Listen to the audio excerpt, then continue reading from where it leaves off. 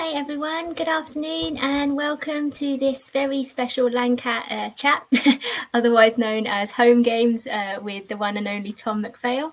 Hi Tom, how are you? Hi Natalie, I'm really well, thank you. Thank you for having me. No worries.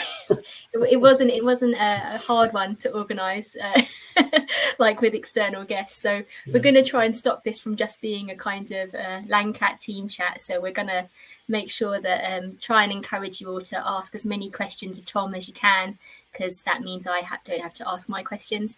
So that would be good. And Tom's just recently back from, I can't really call it a jaunt. It was more like, I don't even know what to call it, scaling mountains in Spain. So we're going to kind of talk about that towards the end as well, why you were there and your involvement with the project and all of that kind of stuff. Cool. So I think people kind of know who you are. So I'll try and keep the introductions and housekeeping pretty brief. We've got lots of people on today, so they obviously want to pick your brains and ask you loads of questions, so that's good. So 45 minutes should fly by. So I think most people are familiar with this now, but it's quite self-explanatory. So there's a chat down the side where you can put your questions to Tom and just have a chat with each other, and I'll keep an eye on that as we go through the conversation. And then there's also the ask a question button, which I think people are finding already, which will kind of just pop up a notification to me, and I'll make sure to weave that in to the conversation as well. So it's lovely to see the chat bubbling away already and so many people on there. That's great. And the only other thing to say is that hopefully there won't be any technical issues. I always feel like I'm tempting fate when I say that, but hopefully there won't be. But if you do have any problems your end, there's a button which says get audio video help. And if you click that, that will generate a link and hopefully reset things, and that will make everything work like magic. Is this cat cats interviewing cats? It's a little bit kind of inward looking, but you know, we've got Tom, so we feel like we should kind of make use of him. So perhaps a little bit kind of like inward looking, but all to the good, I think. What do you think, Tom? I hope so. Let's find out. Yeah. Let's see how the conversation goes. So yeah, the cats and monkeys, the animal kind of union combining. So I guess the first thing to say is, before we get into kind of Spain adventures and kind of why you've kind of arrived at Lancat and what you're here to do, it might be nice to spend a bit of time talking about the world outside of financial services and the very different world of e-bikes, which is where you found yourself for a period. So I guess it's just, for many people on this call, and kind of myself included, like my career has always been in and out of financial services for the most part, and a lot of people on the call will be the same. So what was it kind of like to go, one, into a completely different world, and two, having to start understanding the intricacies of electric bikes and scooters? Yeah, no, thank you for asking. And I'd worked in financial services for 35 years, something like that. So it was kind of a bit of a thing to leave that. And I would encourage, it was a good thing, because I'd worked at Hargreaves for about 20 years, and it's a really good company, and I've really enjoyed working for them. And it was me, not them. I needed a change. I needed a break. I joined a small company. It had turned into a really big company. And I just needed to shake things up a little bit. It just happened that was where my head was already at, and I was looking for things to do, and I wanted to change things, but I didn't quite know how. I found it kind of hard to let go, because I was in a really good job and I was having a lot of fun. And then my old boss, who'd set up the pensions business at Hargreaves, Adam Norris, got in touch, and he'd set up this electric bike and electric scooter business, and he wanted someone to do lobbying and PR for him. And that was a really easy choice for me. And I mean, the job didn't work out, and the business struggled to make a profit. So I was only there for about 9 months, and then he had to let a load of people go, including the chief exec, the marketing director, myself. And I've got no regrets at all about going to do the job. And it got me out of Hargreaves, because I didn't have the courage to do that myself. I could have just left, but I didn't. And so Adam really did me a favor in getting me out of there. And if the bike business had worked out, that would have been great, and I'd still be there now. And it didn't, because it turns out actually making a profit was quite hard. the whole world, I mean, retailing is pretty hard at that level, and the margins are pretty thin, and it's really competitive. And that was last summer when we were in lockdown and everybody was cycling and riding scooters, and that was just an amazing time, and the business was growing really fast. That was super exciting. And then it kind of stalled a bit towards the end of last year. Engaging with the Department for Transport, engaging with different bits of government, that was really interesting. I learned a lot about carbon emissions, and the worst thing you can do is just replace your electric car every year. The environmental impact of manufacturing an electric car is significantly worse than building an internal combustion engine vehicle. Right. Okay. So, and we have huge infrastructure problems in this country with, making it safe and practical for people to cycle and to use electric scooters. And there is no easy fix to that. There's no silver bullet to that. And electric cars are kind of part of the solution, and they're better than internal combustion engine vehicles. But actually, if you've got an old internal combustion engine vehicle, the best thing you can do is just keep driving it, because of that manufacturing impact of all the carbon emissions of buying a new car. Buying a new car is a really, really bad thing to do. So if you are going to get a new car, get a second-hand car. Don't get a new car, is one thing. I mean, actually, the best solution in the long term is just everyone should be driving golf buggies, right? Yeah. Because of the if everyone was driving golf buggies at 20 miles an hour around towns, we would solve so many problems. Really? And yeah, absolutely. So pedestrian accidents would be a thing of the past. Environmental emissions would be reduced. Yes, so many things would be solved. So electric cars are better than internal combustion engine cars, but they're not actually the best solution in the long term. And I'll just say a bit about scooters. I mean, they're a bit crazy. I think it's interesting just having been in Spain, where a lot of people riding them around Granada. They're good. The electric bikes are better. As a car driver, it scares the hell out of me whenever I see an electric scooter rider in front of me, because they are, they're just kind of. Quite speed, don't they? I really don't want to kill you. It's just like kind of thing. So it always makes me a bit nervous.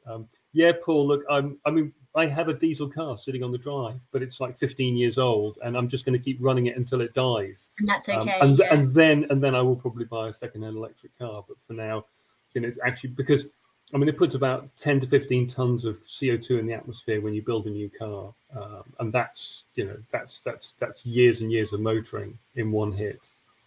So it's all about. Anyway, that was really good fun, and I did that last year at the beginning of this year, and then it didn't work out, and the business is kind of it's still running, but it's had to scale down its operations a lot, which was a shame.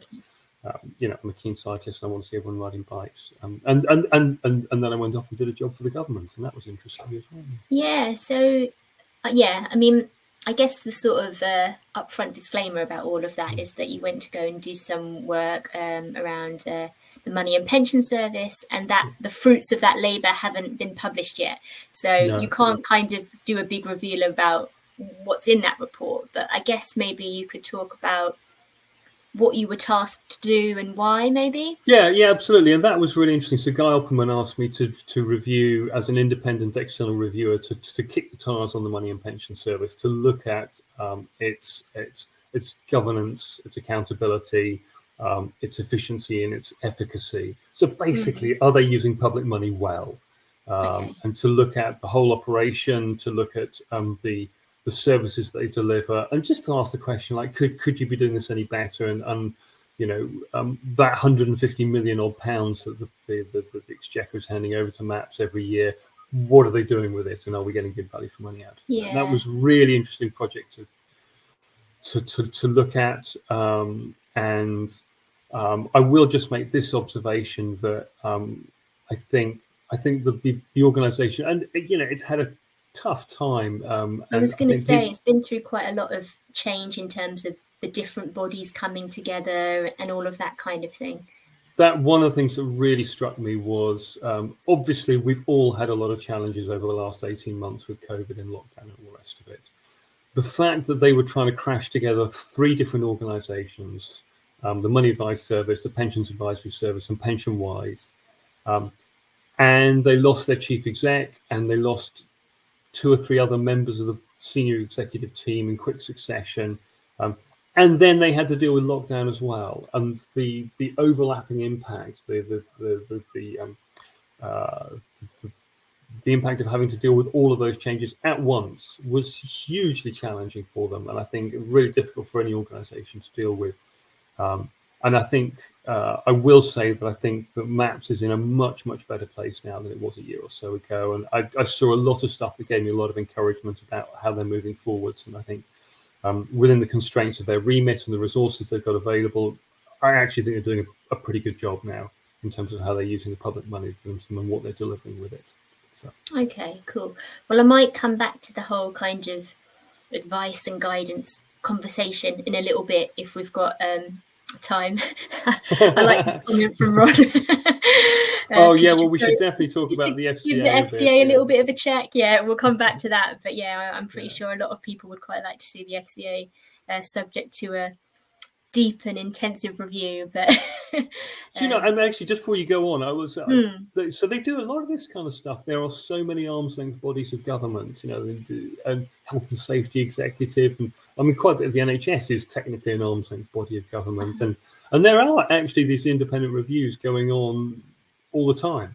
But yes, I think, Ron, a lot of people would share your sentiments about the FCA.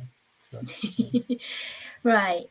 Before I kind of launch into my kind of domination of the conversation, I'm going to take some of the questions we've had in here.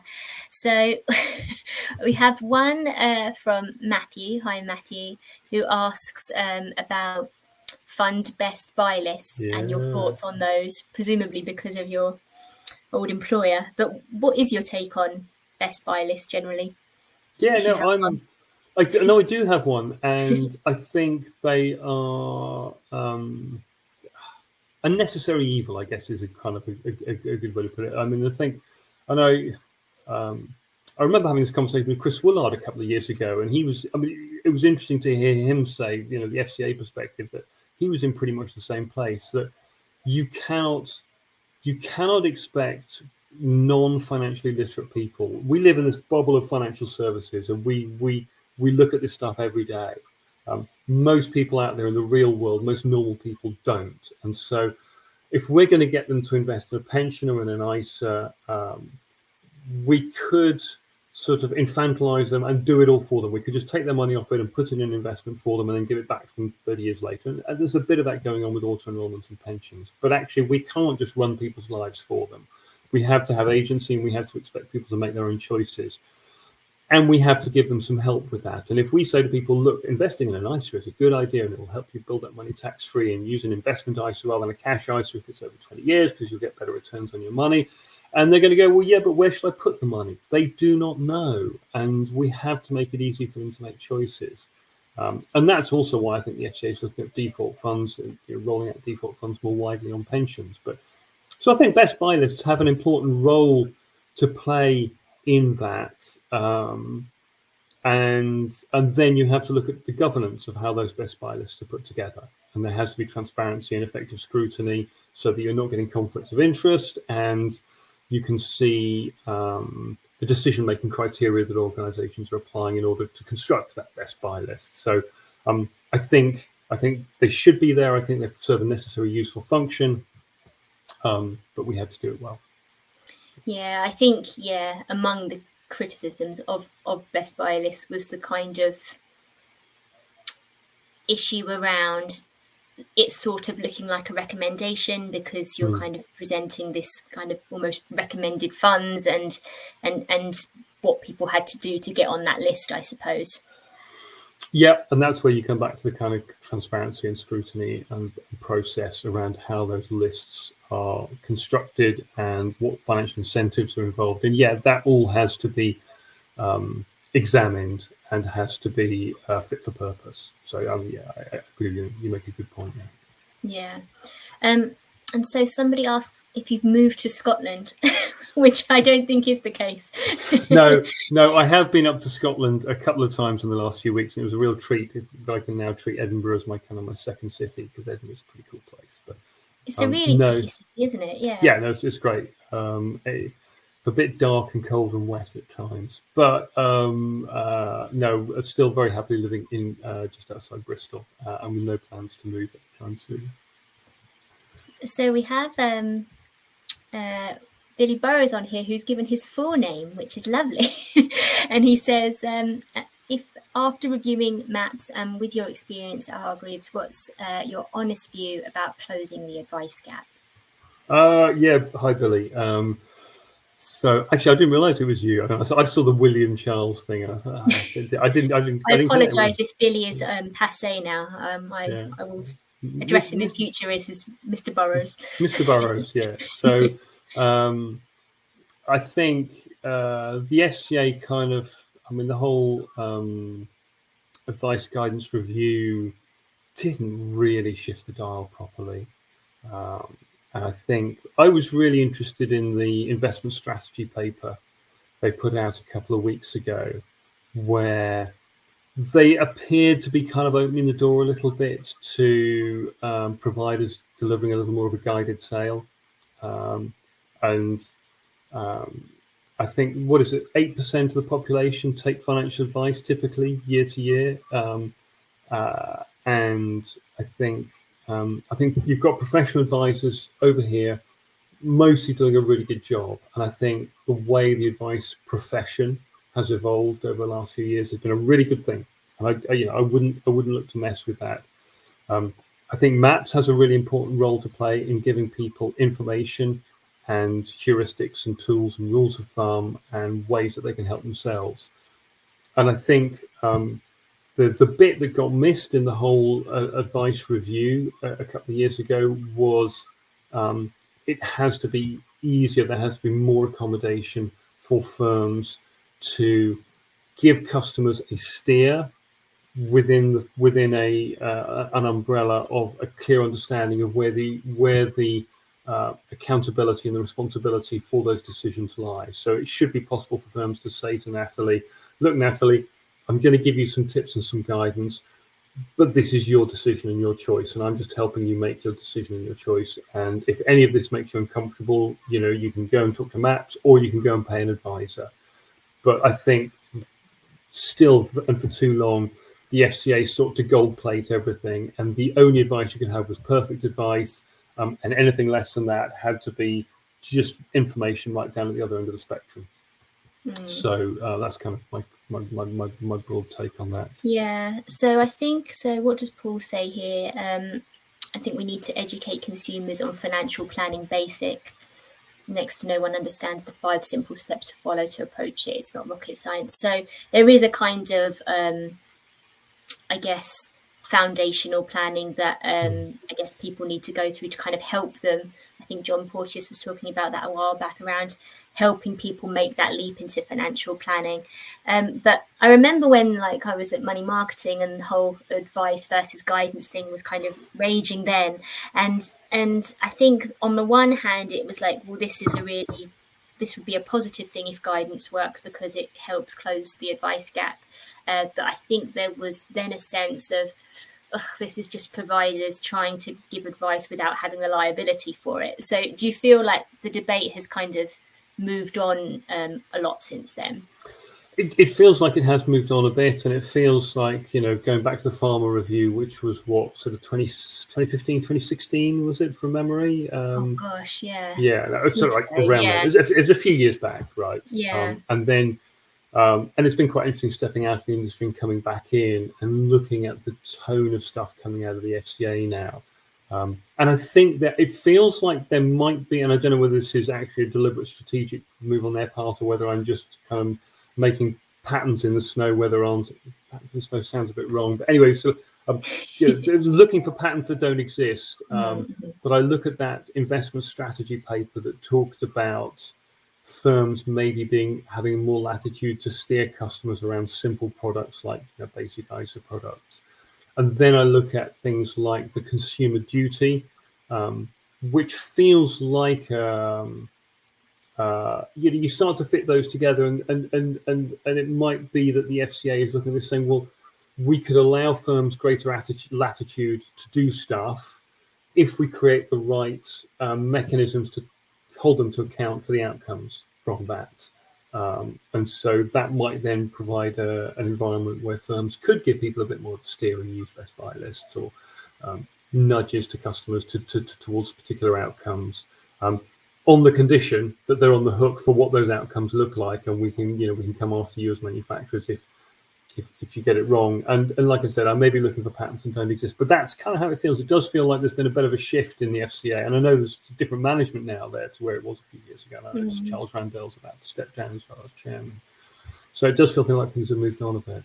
Yeah, and I guess there is a bit of an overlap there in terms of the consumer duty piece with prod as well, and the kind of the sort of the direction of travel around that, because that was all around, yes, you have to sort of understand your target market, but that wasn't just about advisors understanding that they need to do client segmentation. It was about also providers understanding that wherever your product or service is being distributed to, you have to also understand that it's suitable for that end client. So there is something going on there in terms of more provider responsibility, maybe. Well, I think so. And I had a conversation with someone at the FCA only a week or so ago, and it felt slightly disingenuous, because they were saying, "Oh, no, there's nothing to see here. We've got prod already, and this is just really a reminder of, the consumer duty thing is just a kind of, we're just building on prod." And I'm thinking, well, if prod was doing its job as you wanted it to, you wouldn't have pushed this stuff out about consumer duty. There would be no point in doing that. So the consumer duty has to be an extension in some material way to what you hoped prod would deliver. And when I read the words in the consumer duty paper, it feels to me as if they are saying, right, we're actually going to hold firms more directly accountable for the specific outcomes that their customers achieve. And to me, that looks like a greater imposition on firms to really dig into the data of what customers are buying your products, how they're using those products. What was the design process you went through? Did you explore what the consumer need was in designing that product? And then having gone through that, and manufacturing of the product and the distribution of it, whether you did it yourselves or someone did it for you, to then look at, seriously, FCA disingenuous, could happen. Are you then analysing how customers are interpreting what you've what has been put in their hands that you manufactured? Are they using it in the right way? Are you tracking their behaviour over time? And it feels to me that if providers aren't, and I know a lot of them are, but you need to be quite structured. You need to be able to evidence that. If you can't have that conversation with the FCA in another 2 years' time to say, yeah, look, here is all the data. We tracked all this. We've stayed on top of it. We've monitored it. We've modified products where we needed to in light of consumer experience. If you can't do that, then I think you're running quite a business risk with all of that. Yeah. Okay. Yeah. So that was our whistle-stop tour of regulation. Andy kind of wants to kind of pivot the conversation slightly and ask a very big question. But if you could change one thing in pensions legislation, what would it be? Yeah, no, good question. I tell you what, I'm just going to pick up on one thing that I just briefly referenced on the default funds before we move on to the kind of pension stuff. Because cool, this bridges across a bit to pension funds anyway, because you're drifting into kind of DWP territory here as well.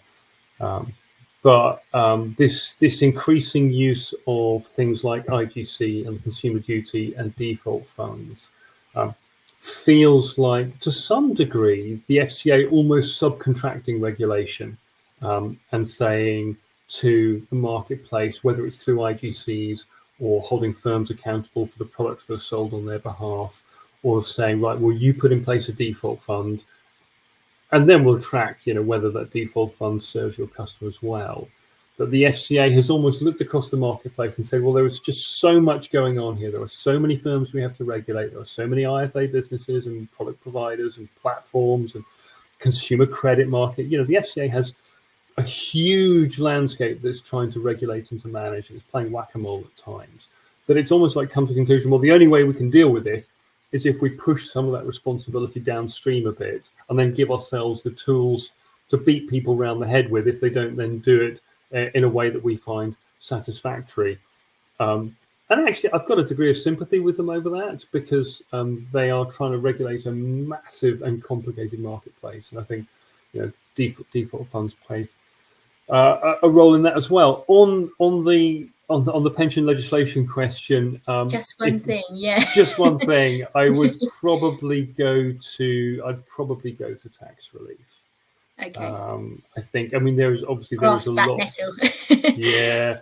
And I think there's a lot we could talk about there. And I think, you know, the at-retirement space, which, by the way, I think is another area where the FCA is going to be back for more in due course. And we've had the retirement income market study and the retirement outcomes review, and most of the interventions the FCA has made in the retirement space so far has mostly looked at the non-advised distribution and the non-advised purchasing process around retirement income products. But I'm really conscious that that challenge of managing a fluctuating DC pot for an indeterminate period of time in retirement is just such a ridiculously difficult challenge. And there are all the various strategies you can use, like 4% or drawing down capital, or just taking the natural yield, or whatever. You know, there's lots of ways you can skin the cat, but there are lots of ways you can get it wrong as well. And I think it's inevitable the FCA is going to be coming back for more and looking at scrutinising the way the industry has stepped up and met that challenge that has been landed in our laps as a result of pension freedom. But back to your question, if I was going to change one thing, I'd say tax relief, because it sucks in such vast amounts of public money, tens of billions of pounds. I think it is a massively ineffective use of public money, certainly in terms of how it acts as an incentive to save, and how it motivates people to save. And no one understands how tax relief works. Again, not outside our little bubble that we live in anyway. So I'd really like to think it could be used more effectively. And I think auto-enrollment has been a real game changer in that context. You know, if I'm auto-enrolled into my workplace pension and I'm putting in a few percent, my employer is putting in money too. I am not going to not join this pension, right? So why is the government giving me tax relief on top of that? Is it to try and add to the sum value of the total pension savings? I'm not sure that's an efficient use of public money. To me, tax relief is there primarily as a motivator, as an incentive, and as a reward for saving. And given that I am going to do it anyway through auto-enrollment, through the benefit of the employer contribution, why am I getting that tax relief as well? So, given a magic wand, I would get rid of tax relief entirely and come up with a so not even flat rate, just get rid of it. Well, no, I'd get rid of the concept of tax relief, i.e. linking the incentive to my tax rate, because that also is a bit of a joke. Yeah, it's just a massive complication. And I would just have towards people who are already saving or who are already wealthy. So I would come up with something that looked more like a lifetime ISA, where there is just an incentive to save, a top up from the government just to reward you, but I would use that reward far more judiciously, and I would apply it where it had most effect, which is definitely not in places like the auto-enrollment space, where I'm getting the employer contribution already, or on really high earners. And I know they brought in things like the money purchase annual allowance, and they've capped the annual allowance, they've got lifetime allowance, so there are all these restrictions on the amount of tax relief that I can get. But if I'm a really high earner, I'm still scooping up large buckets of public money as an incentive to save in the form of tax relief, and I don't see that as a particularly efficient use of public money either. So short answer, tax relief. Okay, great.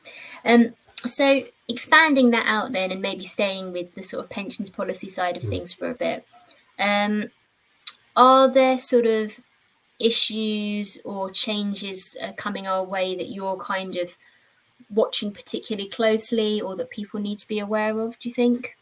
Yes, and again, I think it's choice of many, I guess. it's great fun as you go away and you come back, and it's still events, dear boy. There's still just stuff happening all the time. I think the age 55 to 57 is a really interesting one. The change in the retirement age, which the Treasury seems to have managed to snatch defeat from the jaws of victory, and has come up with a solution that just is going to annoy everybody, and it's just going to make everything worse. So well done, guys. I really hope that someone somewhere is able to have a word in their ear and say, look, you do realize how much more complicated this is going to make it for simpler statements and pension dashboards and preventing fraud. And it's like, if you really wanted to mess the world up, you couldn't have come up with a better way of doing it. So please think again on that. I mean, we just heard this week on the simpler statements. I mean, I think it's good. No one objects to the idea of simpler pension statements, but I've yet to hear anyone other than Guy Opperman suggest that having a pension statement season is a good idea. And this idea of shoving them all out in one go in the vain hope that it will get people buzzing and talking about pensions, it's just so not going to work.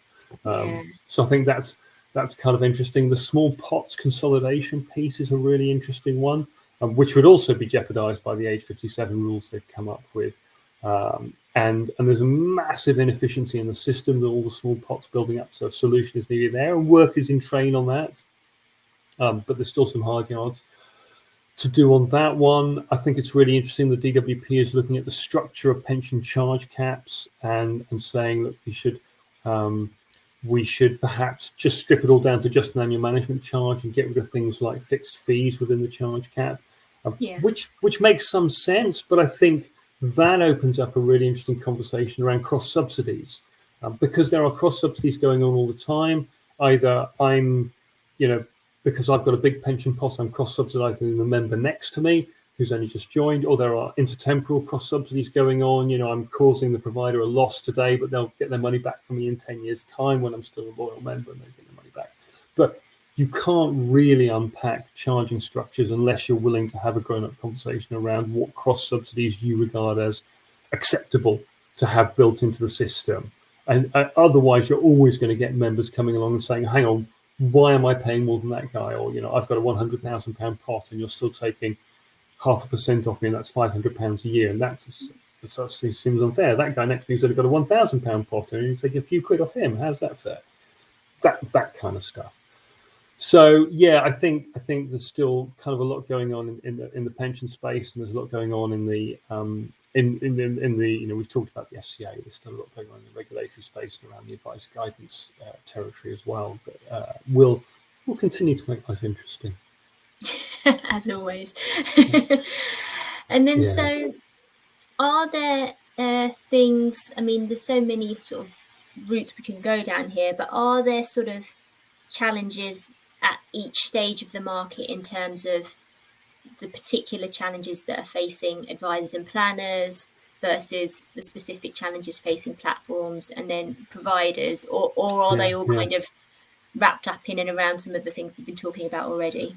Yeah, I think they are all. Oh, and look, I'm also going to pick up. We have to give a special mention to the National Audit Office, I think, who we've seen the announcement today about them going into to have a closer look at how the FCA handled the whole kind of British Steel DB transfers piece. And I think that's interesting because I and many others were shouting quite loudly, look, there's a car crash happening here. Everybody knew bad stuff was happening down in South Wales. And quite a lot of people, Al Rush and others, were making Henry Tackle, making a big fuss about it. So there are lessons to be learned from that. And it's really important that that is being scrutinized externally. If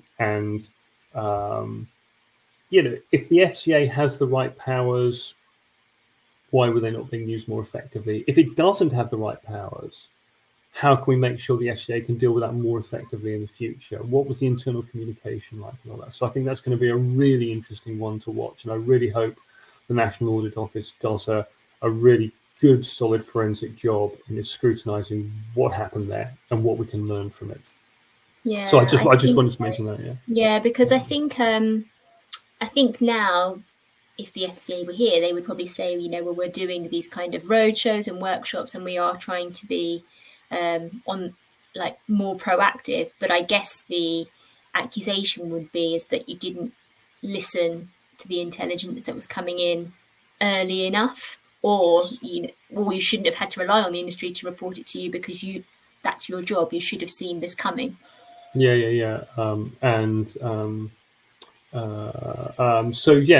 of that.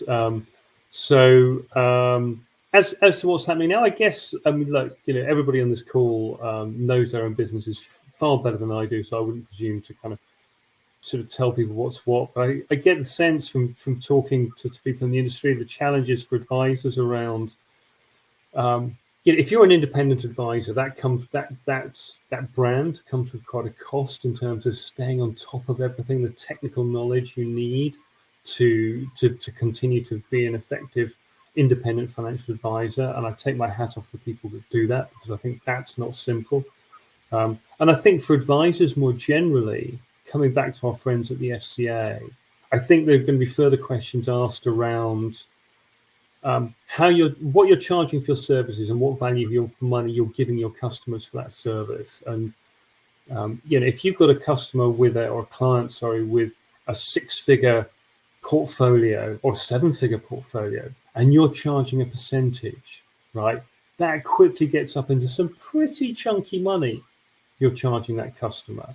So how are you able to demonstrate that you're giving them good value for money? You may well be, right? So I'm not saying you're not, but you've got advisors looking after clients with big portfolios who might be getting thousands, even tens of thousands of pounds a year income. So if that was a fee, if you were getting that customer to actually write out a check for those services, could you justify that money that you're charging them? At the moment, it just kind of happens because you've got charges coming out of the portfolio. I think that's a really interesting one.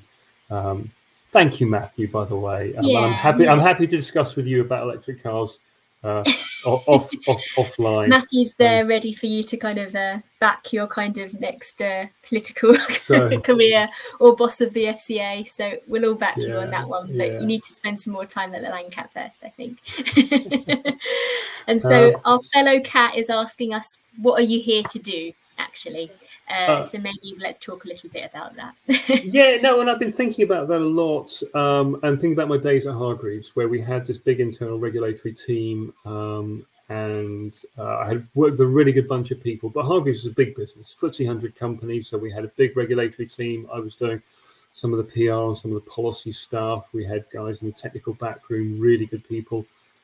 I think a lot of businesses they just can't carry that kind of resource in-house. So I guess what I'd like to try and help businesses do is a bit of kind of policy risk management, is to try and help businesses scan the radar of what's happening, whether it's stuff coming out of the DWP or the Treasury or the FCA or Bank of England or whoever, or the DWP Select Committee is launching an inquiry on something. There's a lot going on all the time. And I think businesses find it helpful to have someone like the Landcat who can just keep an eye on stuff and help them be on top of what disruptions could impact on their businesses, and then how they can mitigate those disruptions, how we might be able to help them address those challenges. And that might then involve picking up the phone to a civil servant and talking to them about these policy interventions that are going on, and how we could help them engage over that policy making process. And I think there's a lot of need and demand for those kind of services. So that's the kind of stuff that interests me. So I'm really hoping someone will pay me to do it for them, kind of thing. And I think I'm also really struck by, having seen Hargreaves grow up over 20 years. I think the challenges for businesses around staying on top of technology. Thank you, Paul. I'll have a look at the article afterwards about electric cars. Electric bikes. Look, electric bikes, electric scooters, and electric golf buggies are the way to go. I think the technology challenge is really interesting, because you get small challenger brands like Hargreaves starting up, or Pension B, which is another great business. It's still relatively new, and you have simple systems, and everything works fantastically well. And then the better you are at it, the more successful you are at it, and the bigger you get, the more legacy systems that you build up that kind of drag behind you. Someone I was on a call with this morning referred to the technology debt, the phenomenon that exists where you kind of do quick fixes and patches to solve short-term problems that then mean a year from now, when you need to do other changes, you've got a bit of a burden of work over here that doesn't work quite so well, and you have to it just adds to the work that you've got to do every time you want to make a change in your business. So I think one of the biggest challenges, whether it's for platforms or product providers or for advisors, actually, and it's really interesting the way the boundaries have got blurred. I guess they get blurred at times, but I think technology is driving a further blurring of the boundaries. So staying on top of that technology and keeping it simple. And I don't pretend to understand how the technology works. Other clever people do that, but staying on top of that and keeping it efficient, I think, is a really big challenge. That leads into customer service challenges because the financial services industry is not always very good at dealing with customer engagement quickly and efficiently. Some advisor businesses are fantastic. Hargreaves mostly has been really good at that kind of stuff. Quite often, if you want to get your pension provider to answer a question, or you want something to happen, or you need a transfer to happen, you could be waiting months, never mind weeks or days. So I think that remains, and that's a technology phenomenon, basically, that it comes down to, that sometimes the technology is not great. So I think that's continues to be a big challenge right across the place for providers, for platforms, for advisors. And then I am really also interested in the way the boundaries have got blurred.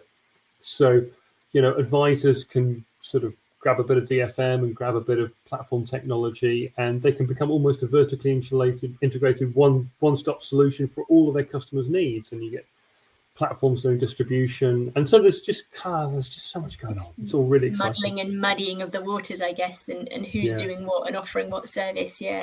And I think it's interesting. And we haven't even talked about the ESG stuff, and we had the Treasury stuff out yesterday on that, and there's so much more to happen on that, and that will continue to be a big disruption.